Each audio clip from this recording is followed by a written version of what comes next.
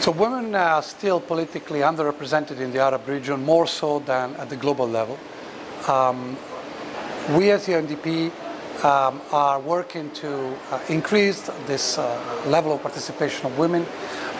We do so by doing training, capacity building activities, and events like this one here that brings together representatives not only from women organizations but also from election organizations from up to 11 countries in this region.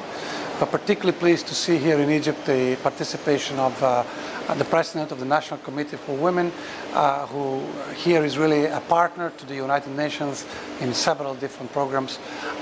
Together we hope to provide important support to really chart new paths for women to really play a significant role in the political lives in their countries.